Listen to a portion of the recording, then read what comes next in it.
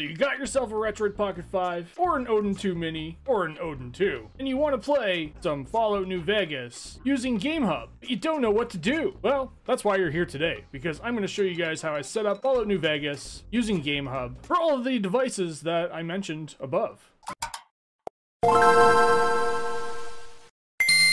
So I'm logged into my GOG account right now, and when you see your games inside of your GOG account, you're going to actually select the game, and you're going to scroll down until you see a section that says Download Offline Backup Game Installers. Now, you're going to download all three of these parts. You can download the patch file as well. I think the patch file helps with some bugs and stuff like that. However, all I'm going to do is just download each individual part by itself. Now, if you've got this any other ways, like GOG Unlocked, I think is, another website you can look at if you want to, then by all means, it still works the same. I tested this with both versions just because I paid for this version, and then I found you can get it other ways from GOG Unlocked. As you see here, this is my GOG Unlocked version. Same amount of files, same size of files. It's nothing different. I've tried it with that, but we're going to do it with the actual GOG account. For those that want to actually purchase this, it's very cheap. You can get G2A keys for very, very cheap. I think I paid like $7 for my G2A key, and I ended up using it with my GOG account. So let's wait for this to download, and then we'll continue forth with the next step. Now that all those files are downloaded, we're going to navigate to our file browser. I'm going to grab these three files right here, and I'm going to click on my three dots. And as you notice, I didn't download the patch file because I don't find it's necessary, but you can do so if you want to. Click on the three dots, click copy to, click Retroid Pocket 5. Now, I find this a lot more compatible when you actually copy the files directly to your internal storage instead of your SD card. Don't ask why, not sure why. I think this is maybe just a bug with GameSeer right now, or GameHub right now. So create a folder and then just call it Fallout New Vegas if you want to, or Fallout NV, just like so, and paste all of those files in there. Now the reason why I'm copying them is because I like to copy files just in case when I move them, data is lost or anything. Now you can move them if you want, but it's not that hard to just sit there and copy them as long as you have enough storage and wait for them to actually copy over and then go and delete the other files. So as long as you make sure that you have actually copied these correctly. If that makes sense. Hopefully it does. Because basically I'm going to delete these out of my downloads now so it saves up space. And now we're going to navigate over to our documents folder. We're going to see that we have the Fallout New Vegas files in here. Now we're going to navigate back to GameHub. Press the start button though. Go to your game. Press A on your game. Now I always do this backwards because I have Xbox mode set up. So I'm going to press B.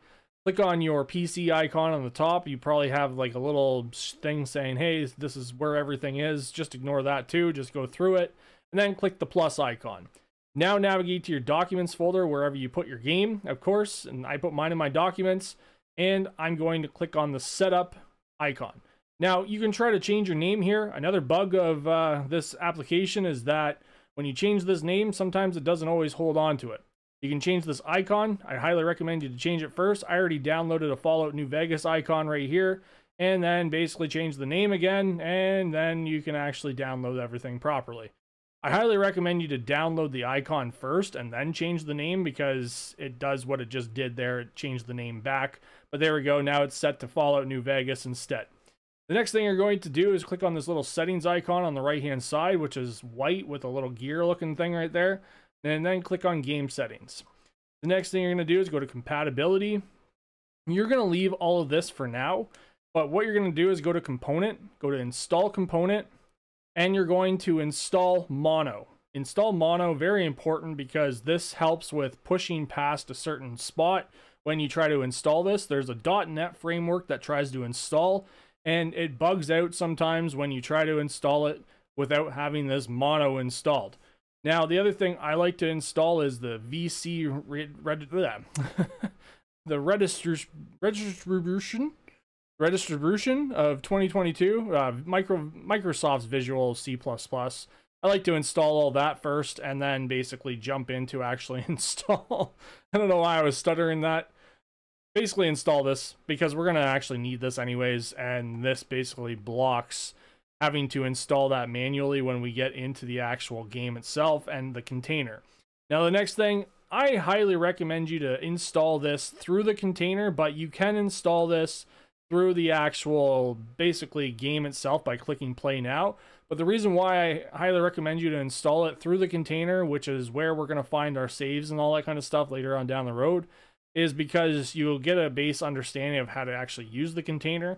But I'm going to just do it basically through this because I have found more success installing it through the enter container setup section rather than basically using it the other way.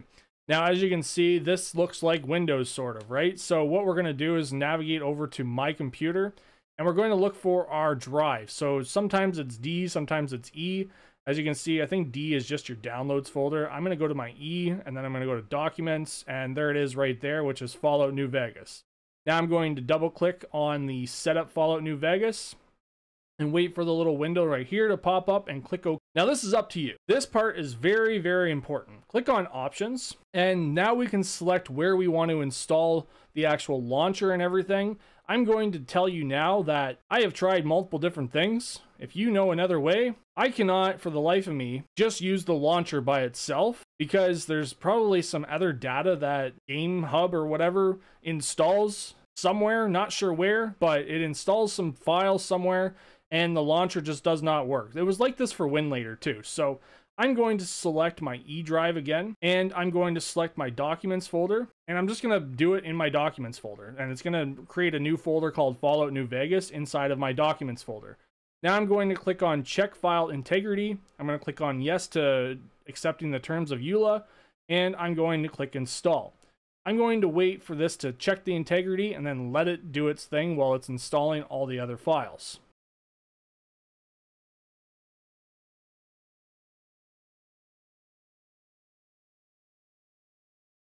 Now that we have this installed, as you can see, it is ready to be launched. So once we installed those two components, that is what basically fixed if you have any issues with Fallout New Vegas, the crashes. I had messed around with this for an entire day on multiple different devices, and then I installed that mono and that distribution, and it worked out great. As you saw here, no crashes. I didn't have to restart anything. However, if you do end up having any hangups or anything like that where it just gets frozen for any reason, then basically just try to redo the whole process again. Now click Launch. It's going to try to detect your system information, and this one detected it for high quality, which is awesome. And you can just technically press play. However, don't do that. Just click Exit. You're going to navigate and click out the Exit Desktop, and then you're going to click on Yes and wait for it to actually exit. Now the next thing you're going to do is click on the Startup File Path. Now this is why I selected the Startup File Path to be a specific spot, because we need to know where that launcher file is. When you set the launcher file to the C directory on the device, you don't know where it is. I have never been able to find it whatsoever. Not sure where they install it. Tried the data directory, tried the hidden files, all that kind of stuff, connected it to my computer. Not sure where GameHub puts those files. So that's why I select a specific location, which was my Documents folder. And as you can see here, we have a file folder that says it has 36 files in it. And now you're going to click on the Fallout Launcher nvlauncher.exe. Now, don't try to run the game yet. You need to click back, and back, keep going back out of this, and then just basically close out of GameHub. There's an issue with it recognizing that you selected a new file. It'll try to just remake you go through the setup process again. If you didn't follow this part, and I get that question, it means that you didn't follow this part of the video. This part of the video is not very long. Now go to GameHub again, and then you should be able to just press play on that game and just get into Fallout New Vegas for the very first time. It runs pretty great on the Retroid Pocket 5. I have the Retroid Pocket 5 set to high performance mode. You can probably get away with performance with fan to smart. And yes, it's playing super awesome. As you can see here, you're loaded right into the actual play menu. Click on play with your little mouse. This is your mouse right here on the touchscreen. And you can actually jump in and actually just start playing the game. Again, the menu just is basically down to like 17 to 20 FPS, but it does go back up a bit. And as you can see, the CPU is at 100%, and that means that I have my high performance mode set to on. But again, you could probably get away with performance mode, but if you start seeing any stuttering or anything like that, you can change that to be a lower, basically, performance if you want to. But I don't like changing anything like that while I'm in the game, because I find that sometimes it does bug out the game. but just press B. It should recognize your controls. My controls are set up to basically Xbox mode, so B is my A button and A is my B button. I'm just going to skip the actual intro. I'm sure you guys have seen the intro a lot, but now you can actually go and play, if you have a Retroid Pocket 5, Fallout New Vegas on your Retroid Pocket 5. Now, if you want to get rid of this little window right here, I like to turn this off, which is basically just the little display at the bottom. I don't care about that when I'm playing a game. I only care about that when I'm showing you guys what the performances are and everything of the game. However, I think the game looks freaking awesome, and it plays pretty decent on even all of the devices I tested on. I tested on the Odin 2 and played it for over an hour. Didn't have a single crash or anything, and it played pretty damn well. So go enjoy Fallout New Vegas. Again, make sure you follow this entire guide because, again, I've done so much work into this, and I hope it helps you guys get Fallout New Vegas. Go check out GOG.com or GOG Unlocked, whatever you want to do, because that is how I ended up getting this working, which is using the GOG Unlocked and the GOG. It doesn't matter. Both of them work the same. There's just basically free files. See you later. Love you all. Don't forget to subscribe if you haven't already done so. If you want to see more of this kind of stuff, let me know in the comment section below. I'm going to go play some more Fallout New Vegas on my Odin 2 Mini, not on my Retroid Pocket 5, because I already have a save file on my Odin 2 Mini.